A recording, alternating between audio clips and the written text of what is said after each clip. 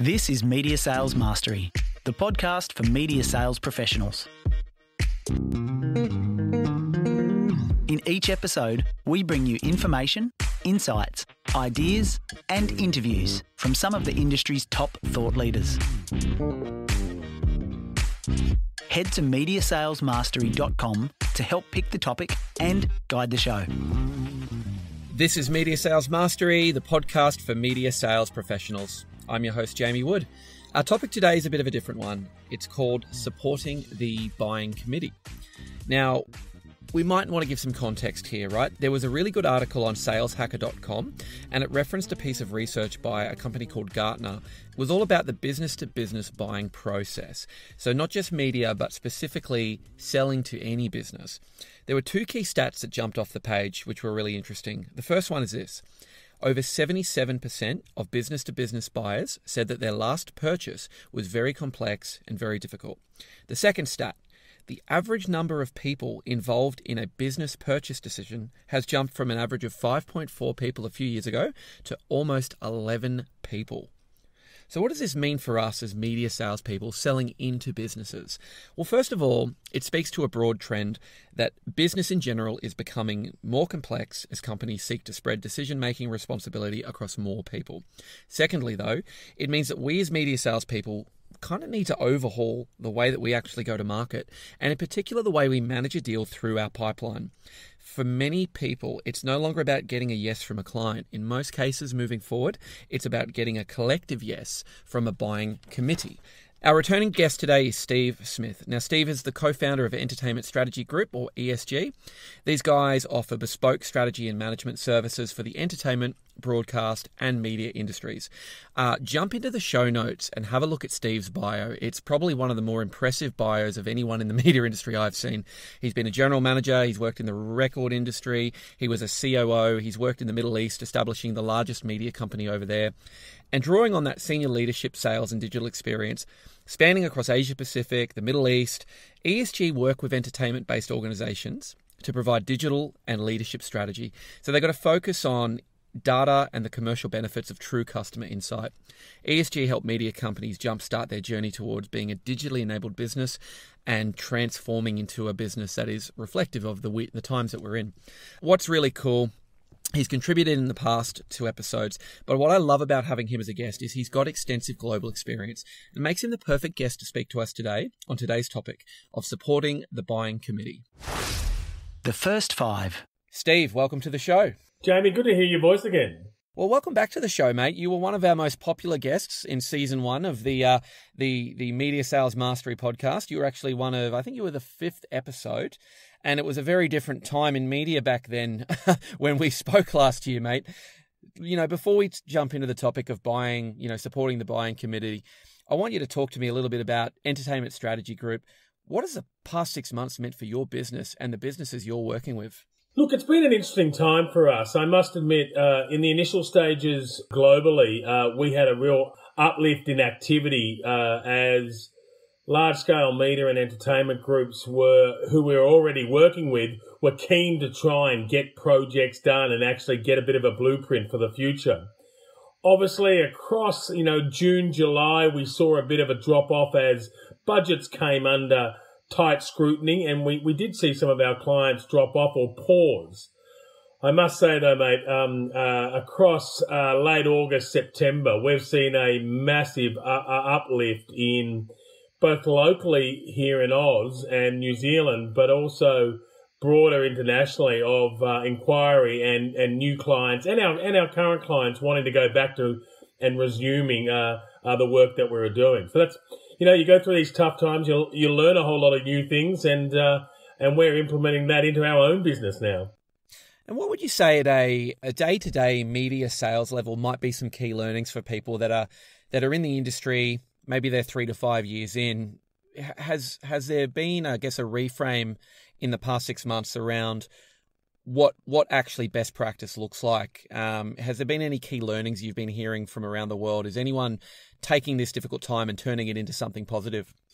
Look, we're trying to encourage all our clients, and most of them, so in context, so your listeners can understand, are large-scale media and entertainment groups, whether they're up in Asia or across into MENA or into India, all of them have gone through a fair bit of pain over this COVID period. But what we're trying to encourage them to do is to use the time to actually set the plans for what are you going to do once we come out of COVID, and what do you identify what you want to leave behind.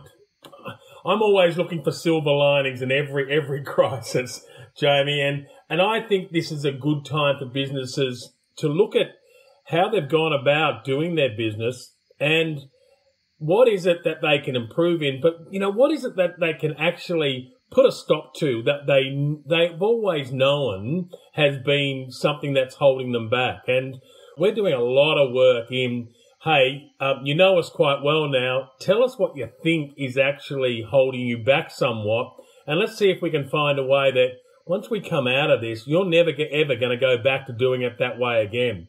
We're getting some really great, honest, vulnerability type conversations between client and consultant, where we're actually really marking down what's not to go forward and how we're going to do it a whole lot better in the future.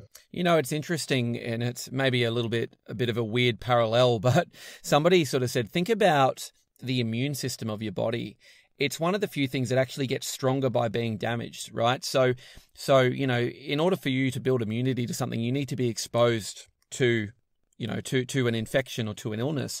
And in many ways, I think that you could draw that parallel to what we're facing in business, that these times and these headwinds have exposed inefficiencies, they've exposed legacy things we used to do that are low return activities. And I think, if anything, we're going to emerge from this a much leaner, stronger, arguably probably a little bit more paranoid in terms of how we go into the future as organizations. So, it is really good to hear you reframe, what's been a tough time as a time to, at the very least, take some key learnings to apply to the future. You're exactly right. And, even from a personal level, those that know me, that exercise is a big part of my lifestyle. But, I've got a really great bunch of mates and brother-in-laws in particular in the area. We live here in Melbourne, and across the COVID period, we've really focused on, how can we use this time to get a little bit fitter? How can we use it to maybe study a little bit more? And but we're all sharing the learnings as well. And I think I'm hoping that once we all get together at Christmas time, when we can get together, we can really reflect back on some of the great learnings out of this period as well. I think in the spirit of learnings, I've made a point of continuing this podcast. The audience have stuck with me, even though I've been recording from my car and from home. We've lackluster recording quality, but I really appreciate you making the time, Steve. And I want to jump into this topic because I quoted the statistic at the top of this podcast that the average B2B buying decision globally has gone from being made by an average of 5.4 people to 11 people. Right now, we're talking broad trends here, but I think reflecting on your experience, and you mentioned it before, leading large media organizations both here and in the Middle East, in ESG, where you're consulting across a bunch of regions around the globe, what would you say is driving this trend, and what does this actually mean for media salespeople as we go forward? I think what we've got to understand as businesses have evolved over the last 10, 15 years is that, and it's an unfortunate thing as well, that sometimes making the mistake on what you've purchased has actually ruined a few careers along the way as well. So I think there is that probably more analysis and less, they're probably a little bit risk adverse than they were probably previously. So, and I think that's a good thing as well in some aspects, in that they are ending up getting the type of product that really fits what they're trying to do. But it has made the sales component, the sales process, a whole lot more chaotic. I still think it comes back to some relatively straightforward and simple principles. That one in particular is that we know that buyers out there, whether it's agency, well, let's talk from a media point of view, or whether it's client, they like to deal with people that they actually like. And I think that's where salespeople get into a robotic function and try to sell, rather than actually giving a little bit of an insight and a little bit, and I talk about that vulnerability again, giving some insight into who the person they're dealing with as well. And having that personal connection, I think, is really important for any sales process. And I think any new salesperson coming into the wonderful world of media sales needs to understand is that I think you need to give a little of yourself as well and be able to tell what is the person that is going to be entrusted with the budget you're allocating towards this campaign. Understand who the person is that you're entrusting in as well. So that little bit of giving of who you actually are is really important as well. Couldn't agree more, and I think it's the perfect setup for the main topic. Media Sales Mastery. When we look at a typical media transaction around the world, and maybe there isn't a typical media transaction around the world, but in the regions you guys consult in and that you've worked in, Steve, broadly speaking, can you talk a little bit about what a typical buying process and buying committee might look like in a complex sale in the media environment? Specifically, how many stakeholders might actually be involved in reviewing, approving, progressing an opportunity through the company's purchase cycle? And again, I think this has changed significantly, but understanding who, if you've got your champion in there, and this article talks about your champion in the business, that's really important. Having someone in there that goes, gee, I know Jamie Wood and I trust him and I think we should be having a look at what he's got to, listen to what he's got to say is really important. So understanding who the champion is and why are they so keen for you to actually come into their business. But I think being able to strategically put down on paper who the key decision makers are in the business, so in the actual client's business. Yes, making sure that we have that great agency relationship at all levels is really important, especially when we're talking from a media point of view. But we really need to understand if the CEO is involved in the development of the culture of that business, which I'm assuming is pretty much every successful a brand or business out there, the CEO has a major input. We need to understand who he or she is, and what do they stand for. But it needs to go a whole lot deeper into CMO, CFO, but we need to get organised and get these names and profiles down on paper before we actually start really setting a strategy towards delivering a solution for these clients. So getting organised and making sure you understand who's who in the zoo and who's actually making the decisions is really important, rather than just relying on your champion in there that's saying great things about you. We were talking offline before we started recording, and we did talk about one of the learnings through COVID is how critical allocation of time is at the moment. And I think, one of those sacred cows maybe we need to call out is that we used to always say sales is really a numbers game. Activity equals results. But I think we've got a bit of a paradox right now, because as the market does become more complex, and you've seen it, I've seen it, that might not necessarily be the case anymore or moving forward. So, maybe, Steve, could you speak a little bit about what a good client uncovery might need to look like these days to ensure that a media salesperson can actually uncover who the buying committee is and what that typical internal approval process would look like? So is there a way to potentially use the uncovery to do your homework and map that buying committee out, do you think? Absolutely. Look, and the DNA of a great salesperson is that they do love meeting new people. I haven't met a great salesperson that doesn't get excited about meeting someone new. And I'm sure you're the same, Jamie, that, hey, today I'm going to meet the CEO of such and such. Gee, that gets you quite excited. So you've got to have that in your DNA, that this is something that you really enjoy doing. But it is actually taking the time to actually understand and you're never going to understand it fully, but have some understanding to be able to have a conversation about the business that this potential new client is in. If this is a record company that you're going to pitch about a new release with Tones and I coming out, well, you need to understand a little bit about the process of music recording and how an album and a single reaches number one. That they're not difficult things to be able to find out and learn. So what I'm saying here is it's less about 10 calls a week face-to-face, and you have to get 10 calls, you have to do 50 phone calls. I think it's much more about being a whole lot more targeted, but walking into a initial face-to-face meeting knowing more about the client than you probably would have previously 5 to 10 years ago. Absolutely. And I think, expanding on that point around being able to sit face-to-face with, the CEO, we are definitely inherently trained, particularly as direct media salespeople, to ensure we're always selling to the decision maker. I think in an agency relationship, in a large organization, when it's an enterprise sell, the structure of the organization just doesn't allow that, right? A CEO has finite time in their calendar. They build a hierarchy around them. So it doesn't allow for that face-to-face. Maybe, I'd be curious to hear if you could speak a little bit about how the role of a champion that you mentioned earlier on in that sales process, how they can actually help you, and how maybe you as the media salesperson can better support and enable that champion to help work your deal through the process as well. Absolutely. And again, there is so many forks that you can put into a client. For instance, if you've got an energetic CEO of your media organizations and looking at the Australian landscape, they're all very energetic from what I can see.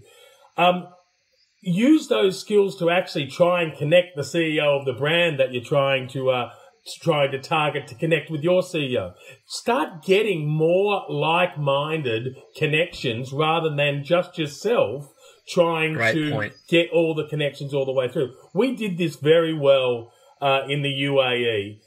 If there was an Emirati at the very senior position within an organization or a large retail group, my Emirati partner, Mahmoud al-Rashid, I would ask him, surely, Mahmoud, you know who Mohammed is in this particular organization. Can you please go and meet up with them?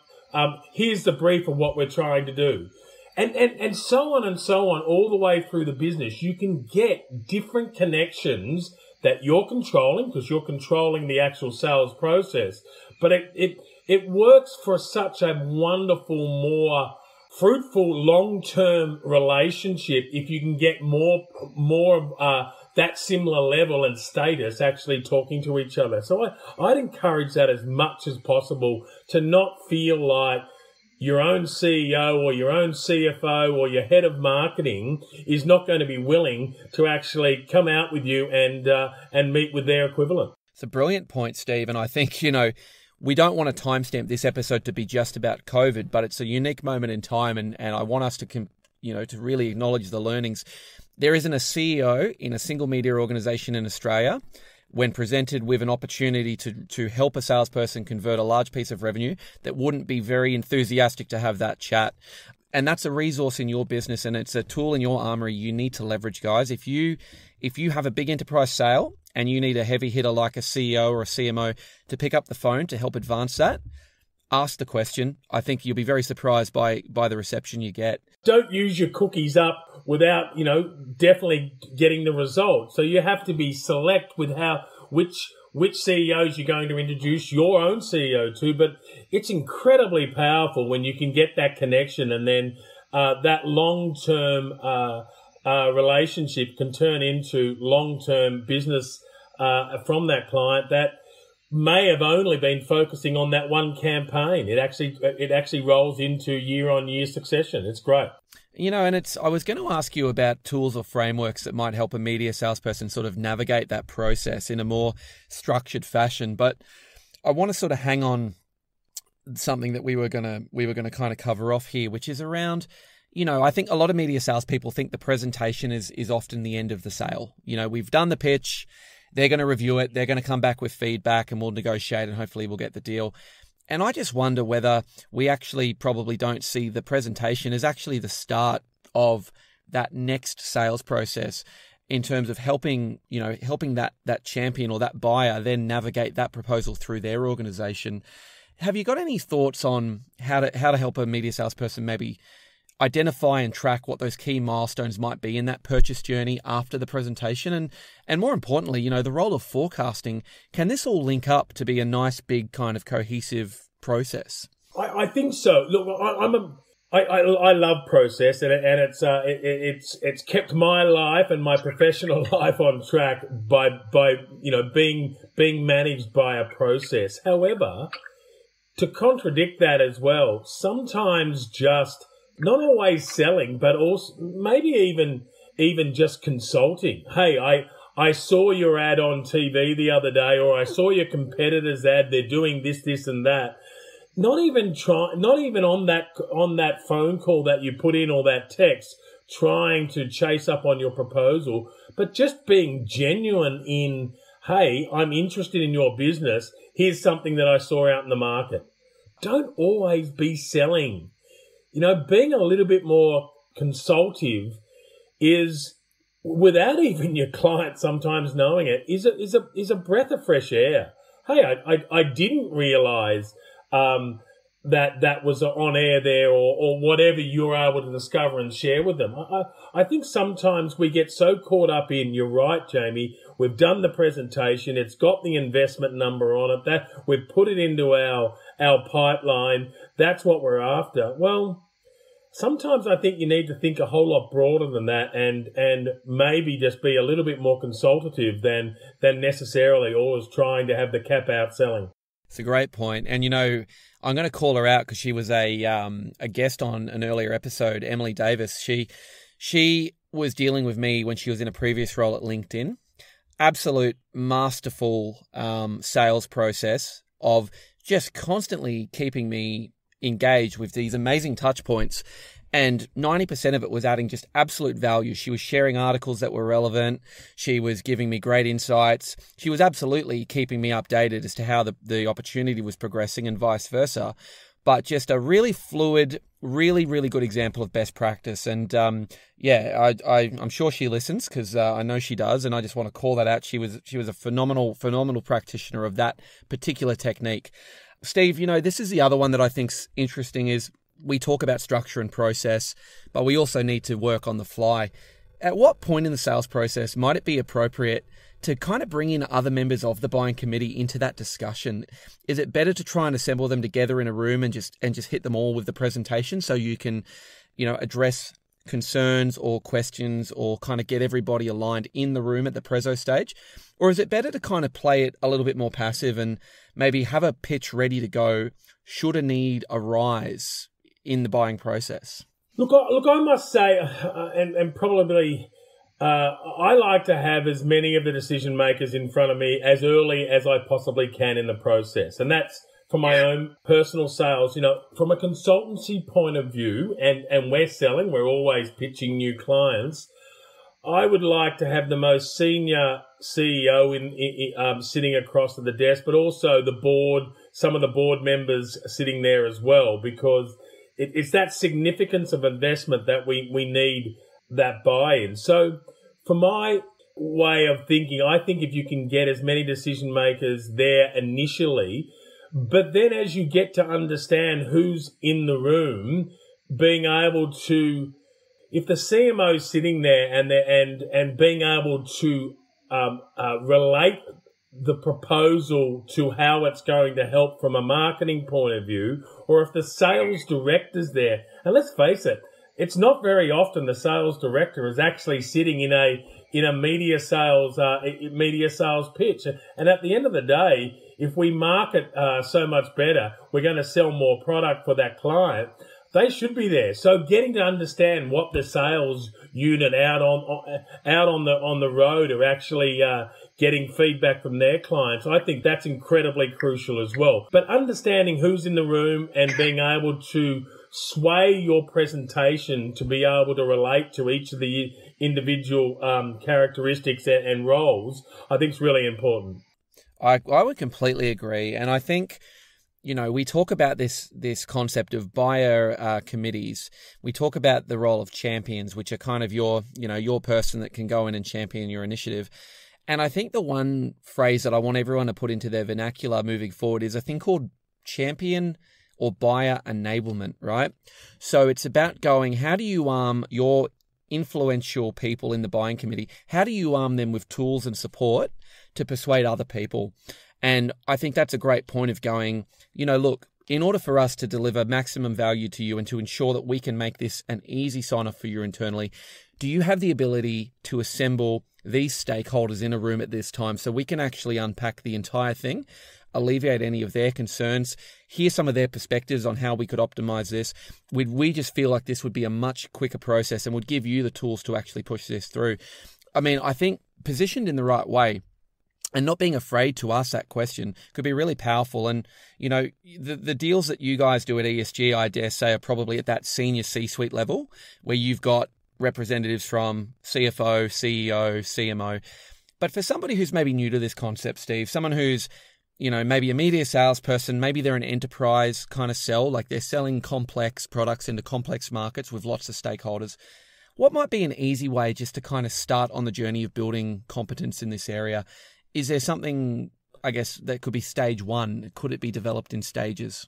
I think we get back to just encouraging the new salesperson, if they've done their prospecting list and they've identified this particular prospect is a good fit for what we're trying to sell out in the market, take the time to sit back. Don't even book the appointment for the next face-to-face call. Do the research and understand what's happening with that business right at this moment. Now, in COVID, it's crucial that once we come out of COVID, you're able to talk about if you're pitching to a retailer, or if you're pitching to a travel group, or if you're pitching to someone that is in fashion. You need to be able to at least have some kind of understanding of how COVID affected that particular sector, and you've got some nous in understanding how large the wounds are of that particular business. It's really crucial that you're able to talk that. If you're going in blindly and trying to present and pitch like you did pre-COVID, I believe you wouldn't last 5 minutes if you were presenting into myself. I think you're going to come off as tone deaf if you do, and I think that's a really good insight there to take away.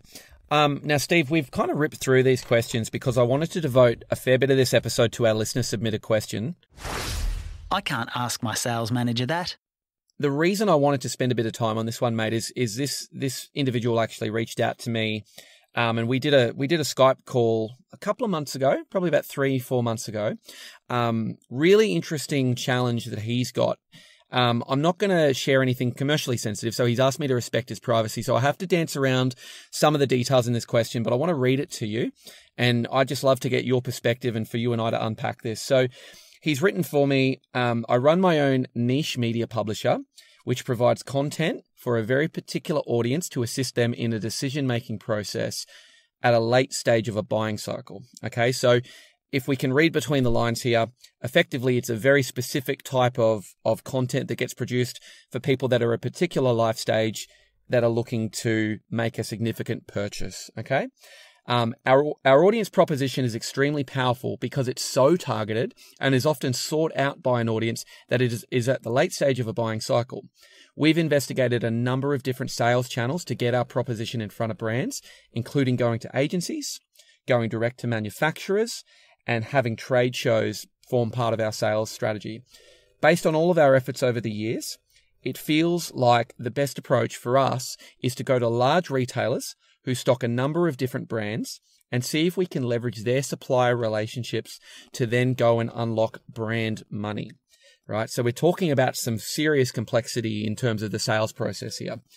The question goes on, given there are only limited number of these retailers in the country, and given we have such a specialized offering selling into a complex market, can you offer any insights into how to map out a sales strategy to achieve the outcome that we need to achieve? So I'll add a bit more color and context to this. So this guy is a content guy first, right? Passionate about creating amazing content, passionate about the audience that he is serving, has been investing a lot of his time, energy, livelihood into this business, is passionate about making it work. He reached out to me and just wanted to kind of get my perspective after hearing the podcast to say, look, how do we get our pricing model right? Who do we go to? The real clear kind of, I guess, issue that they're facing is going, you've got a lot of different sales channels, but if you want to go and sell into these big retailers, you need to have a really clear strategy because there's only finite clients in this market. So that's kind of the context. Given your experience, given your credentials, if somebody came to you with that challenge, Steve, what might your process look like for helping them draft a sales or go-to-market strategy to unlock revenue from that particular pocket of the market? It sounds like they are still a relatively emerging business.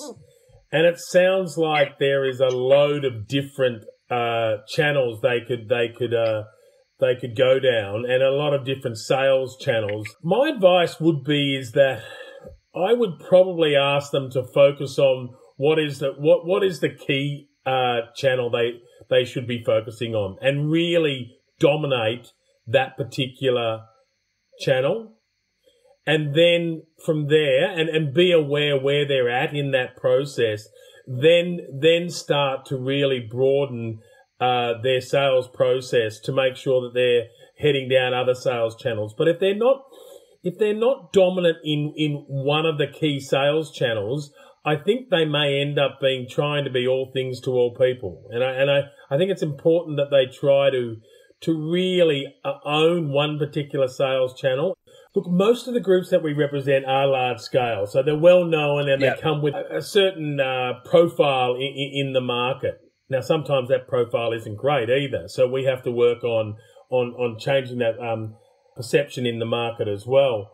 But it does come down to, whether it's a specific or it's a broad sale that you're trying to do, you do need to make sure that you understand who are the decision makers in the business. And I'm astounded how many times we've sat with businesses and with all the software that's available now, whether it's Salesforce or Agile or HubSpot, there's so much out there that can be used to be able to enable you to have a great CRM or a great understanding of clients in the market. And it astounds me still that even though they've bought these softwares, that some of these organizations are just not using them to the level that they should be. So if there was any advice to any salesperson out there, is if they're available, please use these software systems, because it can be the point of difference to you and your competitor. However, a CRM is not going to do the job for you. You have to be the one putting the data in and making sure that you've got all the necessary data going in to be able to utilize these software CRMs accordingly to give you the kind of results that you're going to need to do a greater job than your opposition. It's a really good point, and I think what it ultimately comes back to as well is what you were saying before, which is you need to actually do the legwork. Like, you need to put the calls into the organization, try to navigate who potentially the decision maker in a sale like this might be, set up that preliminary uncovery, but really sort of through those conversations, try to build a bit of an org chart, try to get an understanding of how does a decision like this get made? Who are the people that are involved? Could you indulge me a bit and just talk to me a bit more about your business? That kind of stuff does require persistence, and it requires a bit of tenacity, but it also requires a really focused approach. And I agree with you. For even smaller organizations, you'd be surprised.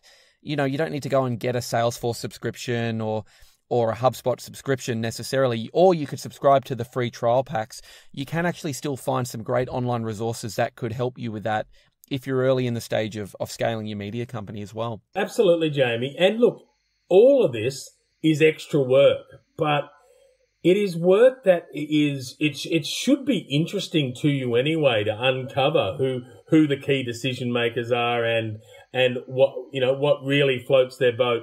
This is the kind of stuff that actually sets you up for your career outside of your sales career, where you evolve to in the future. So I think taking this time in your week to step out of the business and focus on actually getting this data down on a spreadsheet or into a CRM or even just into your note taking and understand who's who in the zoo, it's going to be invaluable to you as you progress to making sure that you're talking to the right decision makers, or you're gathering the whole crew of decision makers in that organization that's going to get you across the line. I agree. And I think, I guess to round this one out, because there's some great topics there, but for this individual, to my mind, the first thing would be to go, let's get the retailers that we want to target down on a piece of paper. Who are they? Let's then get a level of a profile about them. Who are the most desirable? Who are the biggest? Let's go to LinkedIn. Let's use that resource to help us identify who those key individuals are. And, let's do our research in terms of that organization, its structure. Is there a procurement team? Is there a buying team? Are there state managers? Try to kind of create something of a rough map of what the org chart is.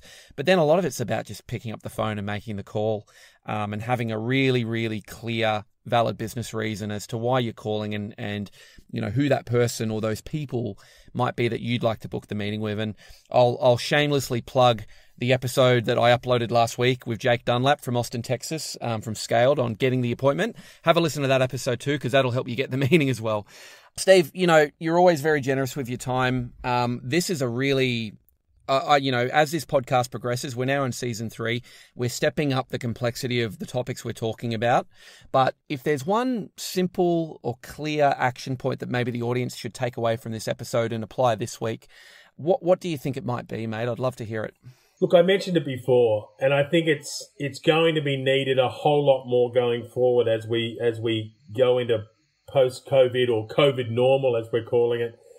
You're just not selling, you're also consulting. You really, the buyer out there is under enormous pressure.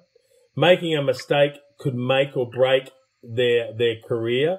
So you really do need to take on a few different hats now as you go into the sales process going forward. So making sure that you're actually thinking about the business and how you can help, which is not necessarily going to go towards you making your budget, but can really build a very genuine connection with that business. I think that's going to be the key to success for new salespeople or salespeople that just want to change how they're doing things, is to be more consultative than actually trying to always just drive the sale. I think that's a phenomenal takeaway. I'm not going to let you go before you talk to me about Entertainment Strategy Group. I want to know what you're working on specifically at the minute, and would just love to hear how the business is evolving now that you're back in Australia. And how long have you been back? When did you launch it? Why did you launch it? And where's it evolved to now?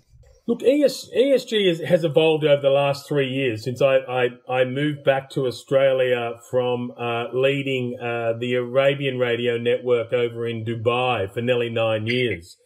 And the reason I launched this initially, and I took on a partner 2 years ago, Peter McMahon, who is very much very driven on the data connection and the consumer and digital side of media and entertainment businesses. And so our yin and yang has worked very well together. And look, what we try to bring to our consulting is we don't take on too many clients. For instance, we only allow ourselves to have 6 active clients at any one time.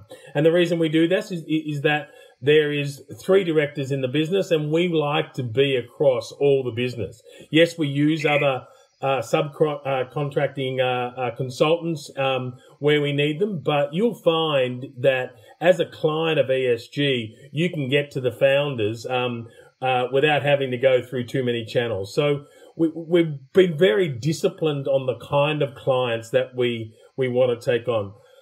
What we've learned in our long history of leadership in media and entertainment is put into practice in our consulting. And from a personal point of view, coming from a broadcast radio background, but also having a very strong music industry understanding and particularly events, we've been able to go into these large-scale media and entertainment businesses, right across the globe. And one of the core things that we get back down to most of the time is that they've been really busy and they haven't probably picked up the digital baton as fast as they probably should have. And so we help them fast track that. And that transformation to a more digital strategy is sometimes being a little lacking, and we try and get them up to speed as quickly as possible while they continue to do the day-to-day.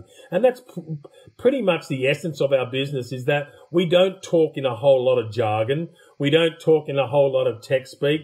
We've led large-scale media and entertainment businesses, so we know where we've made mistakes, and we try to relay that to our clients on, hey, don't go this way. Maybe going this way is a better option.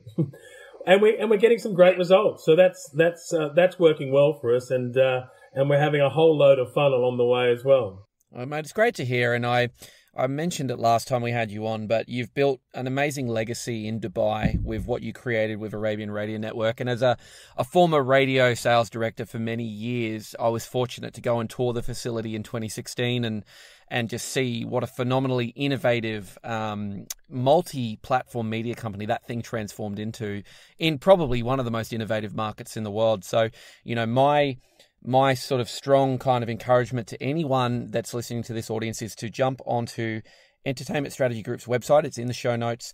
Follow Steve on LinkedIn. Keep an eye on these guys. And Steve, I know you're an absolute, practitioner of helping people in their careers, mentoring, providing guidance. So, I would encourage anyone, if you want to connect with Steve, much like I did, just reach out to him. He's an absolute legend. And, again, mate, I just want to say a sincere thanks. It's great to have you back on. It's great to hear that despite COVID keeping you confined to the 5K radius where you live, you've been able to really kind of use this time, thoughtfully and meaningfully. We thank you for joining us today, sir, and we hope to have you back soon. Good on you, Jamie, and congratulations to you too, mate, with your latest phase. I really think, mate, you're doing great things. Well done. Thank you, mate. It's an exciting time. It's an exciting time indeed. You've been listening to Media Sales Mastery, the podcast for media sales professionals. Head to mediasalesmastery.com to help pick the topic, guide the show, and don't forget to subscribe to receive new episodes each week.